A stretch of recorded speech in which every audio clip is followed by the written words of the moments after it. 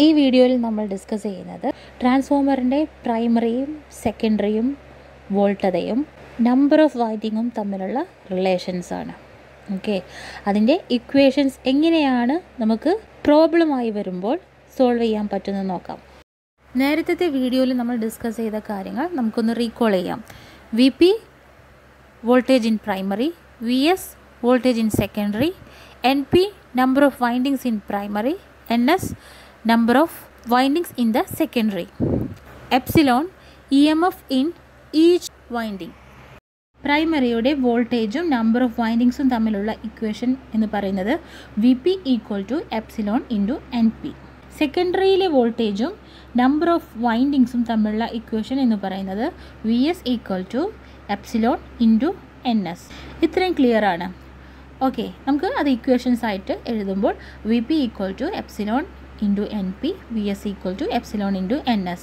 So first one is equation number 1, second one is equation number 2. Equations 1 and 2 check ചെയ്യുമ്പോൾ നിങ്ങൾക്കൊരു കാര്യം വ്യക്തമാവും. രണ്ട് ഇക്വേഷനിലും common ആയിട്ട് എപ്സിലോൺ എന്നുള്ള വേരിയബിൾ ഉണ്ട്. അപ്പോൾ നിങ്ങൾക്ക് എപ്സിലോൺ എന്നുള്ള വേരിയബിളിനെ ഈക്വൽ ടു ആക്കി ഇക്വേഷൻ റീഅറേഞ്ച് ചെയ്യാം. ഇക്വേഷൻ റീഅറേഞ്ചിങ് ഇതിന് മുന്നത്തെ വീഡിയോയിൽ പറഞ്ഞിട്ടുണ്ട്. ഡൗട്ടുള്ളവർ അത് പോയി ചെക്ക് ചെയ്യണം.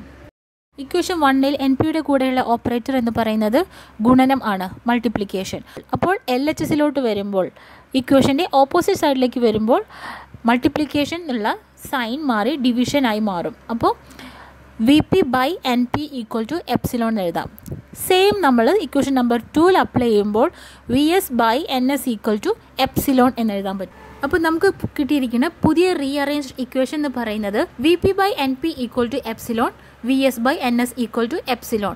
ഇക്വേഷൻ 1-ലും 2-ലും കോമൺ ആയിട്ട് എപ്സിലോൺ ഉള്ളതുകൊണ്ട് നമുക്ക് ഇക്വേഷൻ 1 ഈക്വൽ ടു 2 എന്ന് നമുക്ക് ഇക്വേറ്റ് ചെയ്യാൻ പറ്റും. So new equation will be V P by N P equal to V S by N S. ഈ ഇക്വേഷൻ്റെ ഫിസിക്കൽ മീനിങ് എന്താണ്? പ്രൈമറിയിലെ വോൾട്ടേജും നമ്പേഴ്സ് ഓഫ് വൈൻഡിങ്ങും തമ്മിലുള്ള റേഷ്യോ അനുപാതം എന്ന് പറയുന്നത് സെക്കൻഡറിയിലെ വോൾട്ടേജും നമ്പർ ഓഫ് വൈൻഡിങ്ങും തമ്മിലുള്ള റേഷ്യോയ്ക്ക് തുല്യമായിരിക്കും.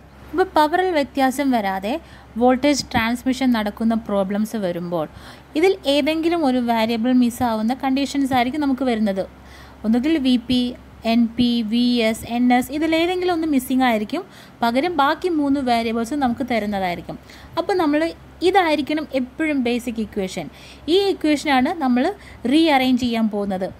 അപ്പോൾ ഈ ഇക്വേഷൻ ഉപയോഗിച്ച് നമുക്ക് 4 കണ്ടീഷൻസിലുള്ള പ്രോബ്ലംസ് സോൾവ് ചെയ്യാൻ പറ്റും. ഓക്കെ, അപ്പോൾ നമുക്ക് ഓരോരോ കണ്ടീഷനായിട്ട് നോക്കാം. അപ്പോൾ നിങ്ങൾ പ്രോബ്ലം ചെയ്യുമ്പോൾ എപ്പോഴും ശ്രദ്ധിക്കേണ്ട കാര്യം എന്താണെന്ന് വെച്ചാൽ ഏത് വേരിയബിളാണ് മിസ്സിങ്, ആ ഒരു മിസ്സിങ് വേരിയബിൾ മാത്രം ഒന്നുകിൽ എൽ എച്ച് എസ് അല്ലെങ്കിൽ ആർ എച്ച് എസ് ഏതെങ്കിലും ഒരു സൈഡിലേക്ക് നിങ്ങൾ മാറ്റണം. ആ ഒരു വേരിയബിൾ മാത്രം. കൂടെയുള്ള വേരിയബിൾസിനെയാണ് നമ്മൾ റീഅറേഞ്ച് ചെയ്യാൻ പോകുന്നത്.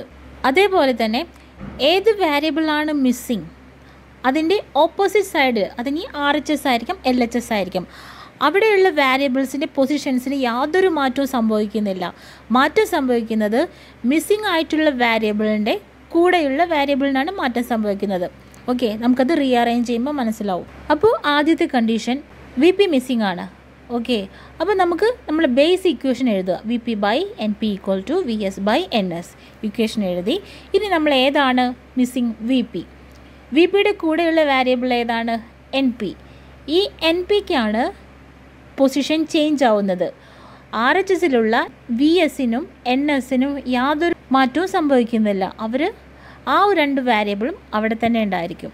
Okay, so we P equal to V S by N S into N P എന്ന് എഴുതാം. കാരണം എൻ പി എന്നത് ഡിവൈഡഡ് ബൈ എന്ന ഓപ്പറേറ്ററാണ് വി പിയുടെ കൂടെ ഉള്ളപ്പോൾ ഉള്ളത്. അത് ഓപ്പോസിറ്റ് സൈഡിലേക്ക് പോകുമ്പോൾ മൾട്ടിപ്ലൈഡ് ബൈ എന്നാവും. അപ്പോൾ നമ്മുടെ പുതിയ ഇക്വേഷൻ എന്ന് പറയുന്നത് V P equal to V S by N S into N P എന്നാവും. അടുത്ത കണ്ടീഷൻ എന്ന് പറയുന്നത് എൻ പി മിസ്സിംഗ് ആണ്. എൻ പി മിസ്സിംഗ് ആകുമ്പം നമ്മുടെ ബേസ് ഇക്വേഷൻ നമ്മൾ വീണ്ടും എഴുതുന്നു. V P by N P equal to V S by N S. അപ്പോൾ ഇതിൽ നോക്കുമ്പോൾ എൻ പി ഡിവൈഡഡ് ബൈ എന്നാണ് കിടക്കുന്നത്. അത്തരം കണ്ടീഷൻസിൽ ഉള്ള വേരിയബിൾസ് സോൾവ് ചെയ്യാൻ വേണ്ടി നമ്മൾ ചെയ്യുമ്പോൾ അതിൻ്റെ റെസിപ്രോക്കൽ എടുക്കും. റെസിപ്രോക്കൽ എന്ന് മലയാളത്തിൽ അതിൻ്റെ വ്യുൽക്രമം എടുക്കും. അപ്പോൾ ഒരു ഇക്വേഷൻ എപ്പോഴും ബാലൻസ്ഡ് സീസോ ആണ്. നമ്മൾ എൽ എച്ച് എസിൽ റെസിപ്രോക്കൽ എടുക്കുകയാണെങ്കിൽ അതിൻ്റെ ആർ എച്ച് എസിലും റെസിപ്രോക്കൽ എടുക്കണം.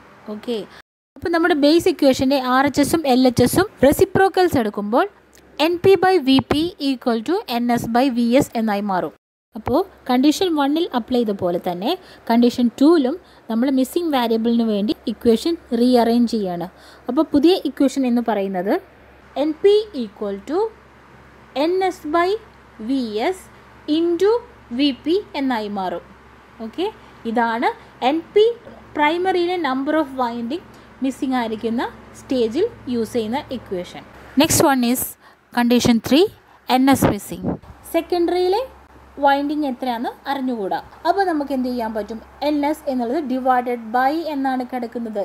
ഇത്തരം കണ്ടീഷനിൽ വരുമ്പോൾ നമ്മൾ റെസിപ്രോക്കൽ എടുത്ത് ചെയ്യും. NP/Vp = NS/Vs ആയി മാറും. ഓക്കെ, അപ്പം നമുക്ക് ഇനി ഈസി ആയിട്ട് റീഅറേഞ്ച് ചെയ്യാൻ പറ്റും. മിസ്സിംഗ് NS ആണ്. സോ NS = NP/Vp × Vs ആയി മാറും. Okay, now condition 4 Vs missing. Write down the basic equation Vp/NP = Vs/NS. So missing is Vs. NS LHSലോട്ട് വരുന്നു. അപ്പോൾ NSൻ്റെ കൂടെയുള്ള ഓപ്പറേറ്റർ എന്ന് പറയുന്നത് ഡിവൈഡഡ് ബൈ എന്നാണ്. അപ്പോൾ അത് ഓപ്പോസിറ്റ് സൈഡിലേക്ക് ഇക്വേഷൻ്റെ LHSലോട്ട് പോകുമ്പോഴേക്കും ഡിവൈഡഡ് ബൈ എന്നുള്ളത് മൾട്ടിപ്ലൈഡ് ബൈ എന്നായി മാറും. അപ്പോൾ പുതിയ ഇക്വേഷൻ എന്താണ്? Vp/NP × NS = Vs. ഇതാണ് പുതിയ ഇക്വേഷൻ. ഇനി ഒരു പക്ഷേ നമുക്ക് തരുന്നത് പ്രൈമറിയും സെക്കൻഡറിയും തമ്മിലുള്ള വൈൻഡിങ്സിൻ്റെ റേഷ്യോ ആയിരിക്കും. അത്തരം കണ്ടീഷനിൽ എന്ത് ചെയ്യാൻ പറ്റും? പ്രൈമറി സെക്കൻഡറി വൈൻഡിങ് റേഷ്യോ എന്ന് പറയുന്നത് NP/NS ആണ് അല്ലേ? പ്രൈമറി ടു സെക്കൻഡറി റേഷ്യോ ആണെങ്കിൽ അത് NP/NS ആണ്. സെക്കൻഡറി ടു പ്രൈമറി റേഷ്യോ ആണെങ്കിൽ അത് NS/NP ആണ്. അപ്പോൾ തന്നിരിക്കുന്ന റേഷ്യോ എന്താണെന്ന് നോക്കിയിട്ട് നമ്മൾ അതനുസരിച്ച് ഇക്വേഷനിൽ അപ്ലൈ ചെയ്യണം. എപ്പോഴും നമ്മുടെ കൺസെപ്റ്റ് തറോ ആക്കി വയ്ക്കാൻ ശ്രദ്ധിക്കണം. കൺസെപ്റ്റ് തറോ ആണെങ്കിൽ നമുക്ക് ഇക്വേഷൻ ആ കൺസെപ്റ്റിൽ തന്നെ നമുക്ക് പ്രൊഡ്യൂസ് ചെയ്യാൻ പറ്റും. ബേസ് ഇക്വേഷൻ നമ്മൾ കയ്യിലുണ്ടെങ്കിൽ ബാക്കി ഏത് വേരിയബിൾ മിസ്സിംഗ് ആണെങ്കിലും ബേസ് ഇക്വേഷൻ റീഅറേഞ്ച് ചെയ്തിട്ട് നമുക്ക് പുതിയ ഇക്വേഷൻസ് ഡെവലപ്പ് ചെയ്യാൻ പറ്റും. ആ ഒരു സ്റ്റേജിലേക്ക് എത്തണമെങ്കിൽ നന്നായിട്ട് പ്രാക്ടീസ് ചെയ്യണം. പ്രാക്ടീസ് അത് മാത്രമേ ഉള്ളൂ ഇതിനുള്ള സൊല്യൂഷൻ. നന്നായി പ്രോബ്ലംസ് വർക്കൗട്ട് ചെയ്യുക. അപ്പോൾ പ്രോബ്ലംസ് എല്ലാം നമുക്ക് ഈസി ആയിട്ട് അപ്രോച്ച് ചെയ്യാൻ പറ്റും. ഓക്കെ.